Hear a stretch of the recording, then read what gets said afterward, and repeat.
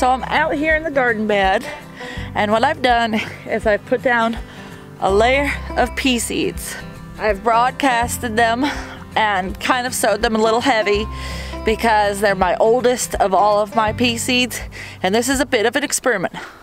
This is kind of like my permaculture mix it up spring seed edition. I've done this in other ways with other plants, but never with this mix. So I am then putting a layer of compost over the top of the peas, which then plants them into the ground. And then on the top layer of that compost, I'm gonna do my much finer seeds like carrots and radish and lettuce. Yeah, carrots. He loves carrots. And we're gonna put those on the top layer. That way, if the pea seeds are good and they come up, I can thin them and just eat the ones that I cut out as an addition to my salad, because spring tops of your peas are edible. The green is edible, the stem is edible. So I can just add that to a salad as it comes up as a microgreen if there's too much of it. And then as the peas grow up and I'm harvesting them, the carrots and the lettuce will come up underneath, and by the time the peas are dying, because they die really quick in the spring here in Georgia, then my lettuce and carrots can flourish.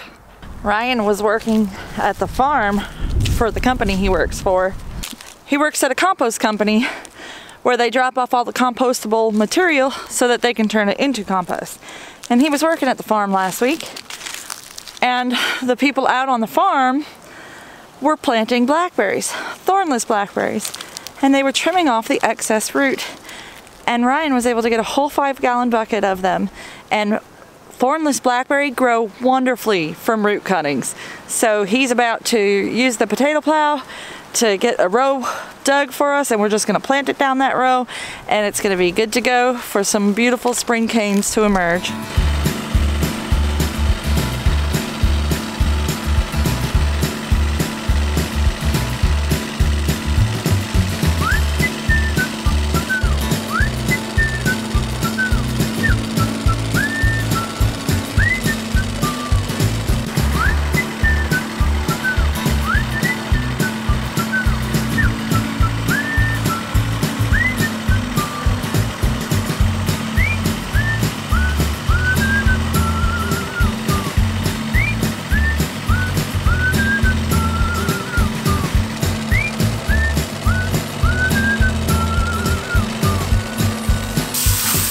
Go ahead and moisten these roots up real good. They were just dug yesterday, so they're not too dried out. We've been keeping them in the shade. Just now gotta soak them a little bit and put them in the trench.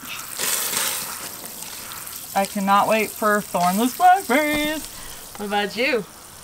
I cannot wait. You love thornless blackberries? Yeah, I really want to eat them. They're so sweet. And there's no thorns on them.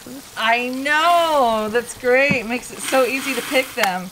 And they are the sweetest, aren't they, Rowan? They're the sweetest berry around. Yeah. What did you guys do over here? Is this what you planted? What did you plant? A dinosaur game. A dinosaur game. We That play looks like with fun. dinosaurs. That looks like a lot of fun. And there's a frog and turtle because that, and bugs because that, and fish because that those used to be in the dinosaur period. And huge bugs. So huge bugs. Yeah, so the bugs and the frogs and the turtles were during the dinosaur period. What is the dinosaur period? There are multiple. There is all of the dinosaurs. The Triassic, Cretaceous, and Jurassic. It starts out with the Triassic, then Jurassic, then Cretaceous. Wow, you know a lot about your dinosaurs, don't you? And there's fish for the Spinosaurus. Oh yeah, because the Spinosaurus ate fish. Yeah. Oh, I think our water is full. Alright, so we've got 2 very nice rows dug for us without breaking our backs. And we'll just go ahead and take these root pieces. You can see they're nice and thick and healthy pieces, so they'll do just fine growing a new plant. And we'll just lay them down in the trench. And we'll just do the whole trench with all of this. And then cover them up, water them in, and soon we'll see new sprouts.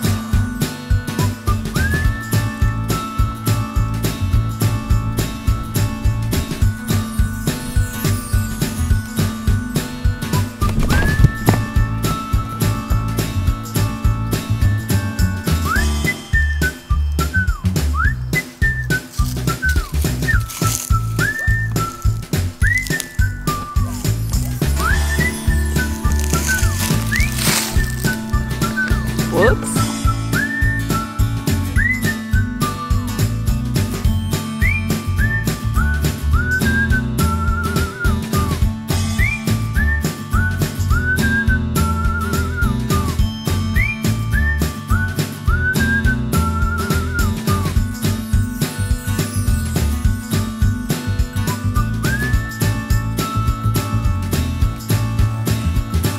Yes.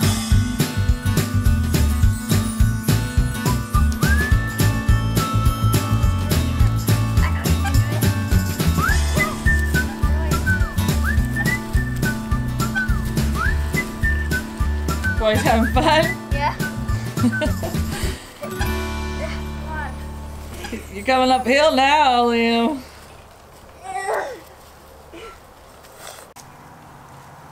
There is nothing sexier than a man that wears a baby while gardening. Baby's like, I don't know how much longer I want to put up with this. I'll take you in a minute, baby. So what we've got going on here is the perfect blackberry habitat. Blackberries in the wild like to grow at the edge of the forest, coming out into the sun. So we've got these growing just like that, and it's the perfect permaculture berry setup. I'm hoping to get some ever-bearing strawberries to plant underneath them and in front of them, and just kind of let the strawberries come out as they wish all through here, and that'll be an extra layer of berries for us to enjoy and to just let the kids go crazy picking berries all summer long. Our friends at Strange Company have ever-bearing strawberries available for sale right now. I will leave a link down in the description for those if you are local. Little Odin did not want to be a helper anymore. He hasn't been feeling so great. Over the last couple of weeks he's been teething. He cut his first tooth last weekend. It's in there. You gonna show us? You gonna show us? Open your mouth? You open your mouth? No? No, I just want mommy. And then right after he cut his first tooth, he came down with what I believe is roseola virus. If not, it's some other just baby virus that they get where they just feel miserable and run a fever and not happy. So he's been very clingy with mama, but today he's feeling much better. So this has been his chance to get some fresh air. So he's feeling much better today, getting some sunshine and fresh air to help his healing. Yes, right? But he's still a little bit picky about how he wants to be held. Babies.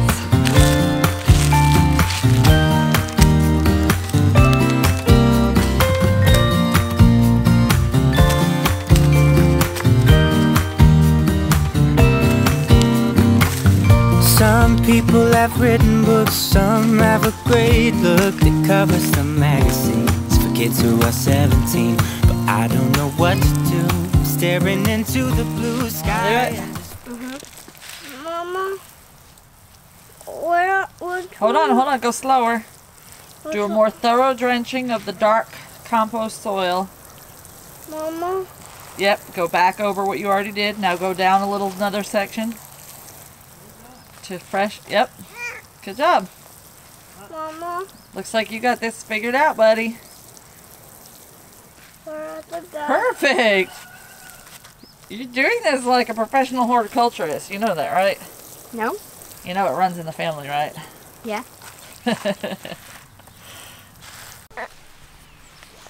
Hey, looks like carrot seed, but it's in a bag that's labeled watermelon.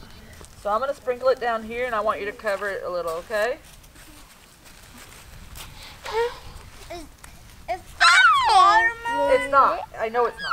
I think it's carrot, but I don't know what kind. So I'm gonna let it germinate, make sure it's carrot before I pour it more. I'm covering it. Thank you. You're welcome.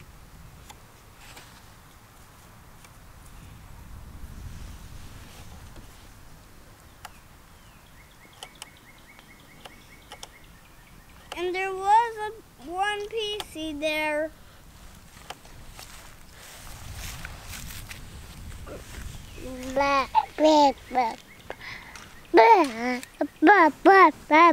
Oh, these might be carrot seeds. We're not very sure. That's why we're planting them. Or they're watermelon seeds. They're not watermelon, I said. You know what watermelon seeds look like. Come on. They look like white stuff. Yeah. They're big. And these are white. But the watermelon seeds are big and teardrop shaped, aren't they? Yeah. Those are flat and skinny and tiny. There's a big difference. I'm just looking for some of you guys. So when they germinate, I'll be able to tell if they're a carrot or not. And if they are a carrot, then I'll plant them like a carrot. That's what I think they are.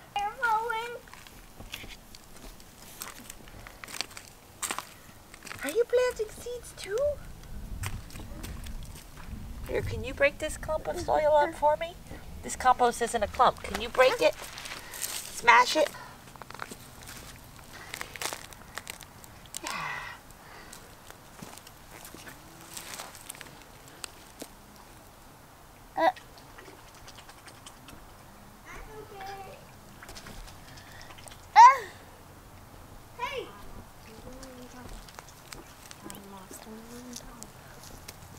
But judging by the root, I think it's a big seed. Maybe something like a squash or a pumpkin. Let's see if we can find it. Follow the root. It's got to be close, right? Yeah. There's a seed shell. It's not. Maybe it's a tree. See, it's brown. See it? Yeah. It might be an acorn tree or... Maybe. Let's see if we can get more of the soil off. Oh, that's much smaller than an acorn. Yeah, it is smaller than an acorn. Oh no, he's eating soil. So that's a much. Okay, you can see where it's coming out of the seed. All right, that's pretty small seed for such a big root. What do you think? I don't know. Do you want to plant it and see if it'll grow? And maybe we'll find out what it is. Yeah. I don't recognize that seed. It might be a tree seed from the wild. Yeah. Maybe. Mhm.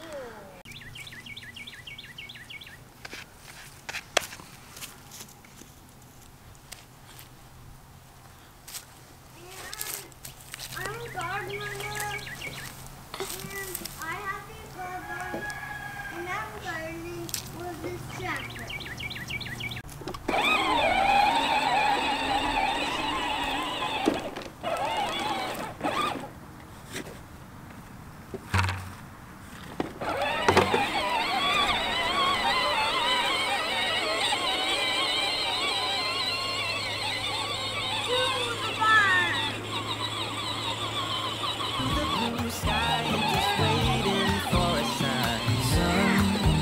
Certain of what awaits them when it all ends, but I don't know what will happen to me.